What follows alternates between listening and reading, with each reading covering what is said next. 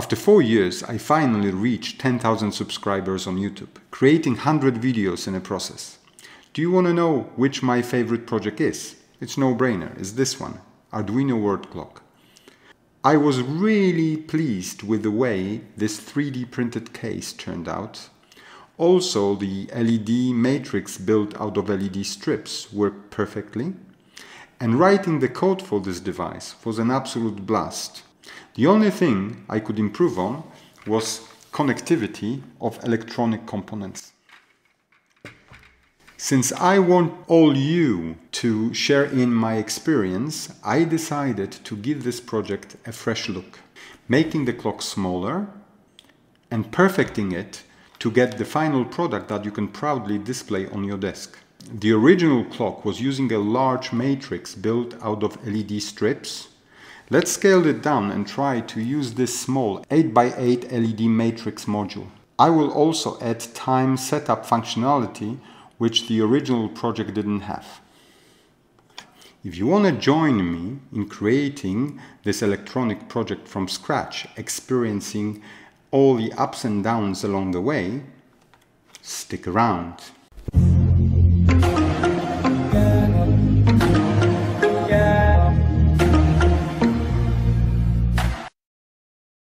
In terms of components and connectivity, the smaller word clock is no different from the large one. We require an Arduino Nano and LED matrix. However, here is where things become much easier. Instead of constructing the matrix from LED strips, we will utilize an 8x8 WS2812 LED matrix. We power the matrix from the Arduino, connecting the data input pin to Arduino digital pin 10. Next, we have the small RTC module, which is the I2C device. To integrate it, we need to connect it to the Arduino via the I2C bus. This bus has data and clock lines connected to Arduino pins A4 and A5 respectively. The RTC module is powered from Arduino. Its SDA pin connects to the data line, and the SCL pin connects to the clock line of the I2C bus. To be able to introduce time setup functionality, we need few more components. An OLED display, which also connects to the I2C bus, and 3 push buttons connected to digital pins D2, D3 and D4. The last component required is micro USB breakout board, which we'll use to power this clock device.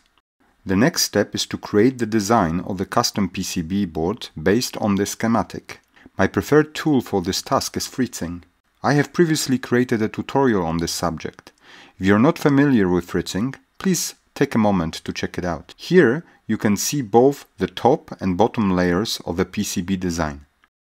Now I need to transition this project to the actual PCB, and thanks to the sponsor of today's video, PCBWay, this is made possible. PCBWay is your premier choice for PCB manufacturing and assembly. In their website you can effortlessly upload Gerber files created by fritzing. Your design is then picked up, thoroughly checked and sent for manufacturing. After the PCB is produced, all connections are meticulously reviewed. Once the quality checks are passed, your order is hermetically sealed, packaged and dispatched to you.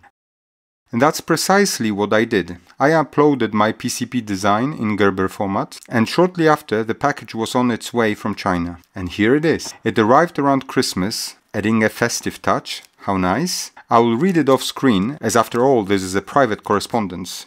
And these are my PCBs, nicely packaged. Let's get them out.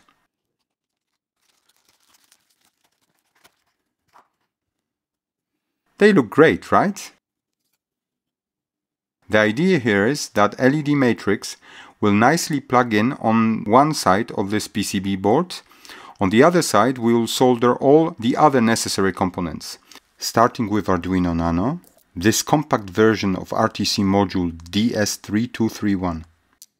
OLED display, 3 push buttons, and micro USB socket that I will use to power this clock. Actually, I will not permanently solder these components. I would rather use these male and female header pins so I can slot all components in with the option of unplugging them later for use in other projects. Okay, so let's start putting this device together. First, we will solder female header pins for Arduino. Next are the 3 push buttons.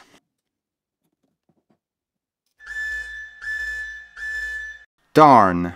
While mounting the buttons, I realized I made a mistake in my design. The buttons were meant to be connected to Arduino pins D2 to D4, and instead they are connected to pins from D3 through D5. Not a big deal, you might say. You can just slightly adjust code later on. However, I was relying on using 2 available interrupts linked to digital pin D2 and D3. Now I'm left with just 1. So I won't be able to program the buttons in the most optimal way. It's not a disaster.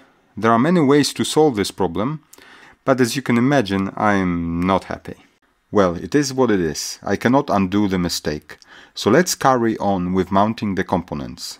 The push buttons are done, and now it's time to add header pins for the OLED display. Next we will solder the male header pins for the RTC module and the pins for connecting the micro USB socket. For mounting of the matrix, I have printed these distances. They will help me to position the matrix while soldering the pins to ensure it is properly aligned and parallel with the PCB board. Now that all the header pins are in place, we can plug in the rest of the components: Arduino Nano, RTC module, OLED display, and finally the micro USB socket. Let's power up this device and perform a few tests to check if all individual components are properly connected. We'll begin with I2C devices, the OLED display and RTC module. I'll use the I2C scanner program, which you can get from the internet, to verify if both components are detected by Arduino as connected to the I2C bus. Let's load the code, and we have a problem. Only the OLED display is detected. I recognize the address from my previous projects. RTC module is not visible. Let's take a closer look at the design to identify the issue. I have double-checked the design multiple times. I thought it was bulletproof. Clearly it was not. Can you see the problem?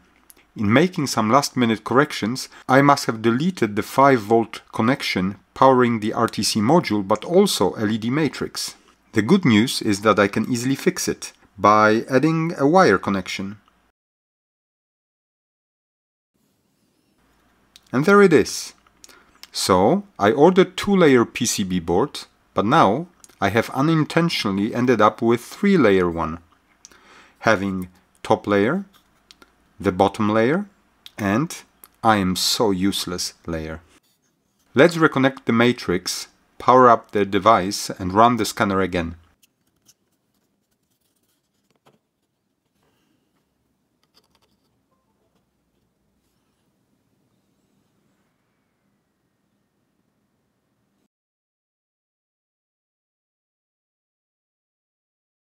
The problem is fixed. We now have both devices reported as expected. Now that we can communicate with OLED display, we can use it as a status monitor. Here is a simple program I wrote that reacts to 3 push buttons. The link to this test sketch, along with others, will be included in the video description below. Let's give it a try.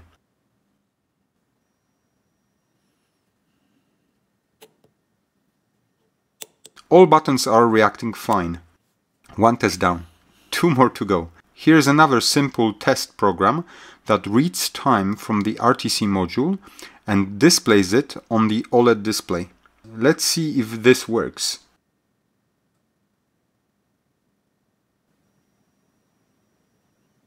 Fantastic. The last test would be to run a demo program from the Fast LED library to ensure the matrix works fine. Before we run it, we need to make 2 small corrections. The matrix we use is connected to digital pin 10, not D5, and the demo should run not for 50 but for 64 LEDs. Loading.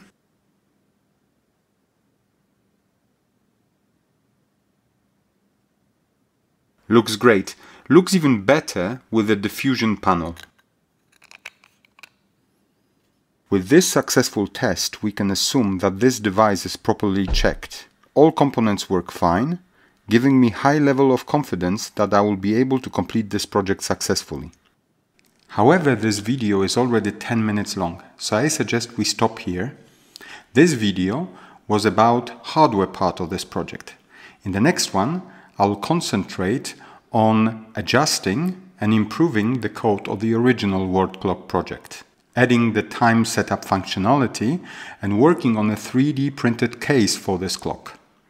If you're interested how this project is going to turn out, stay tuned to my channel, subscribe to it, ring the bell to get notified when the second part of this video will be available. Thank you very much for watching this video and other videos of mine. Special thanks to my ever-growing number of patrons and channel members. And finally, thanks to PCBWay for sponsoring this video. Before I go, a quick spoiler alert. I have loaded the code of the original project onto my new device and it worked. So it's looking promising. I will see you guys in my next video. Ciao!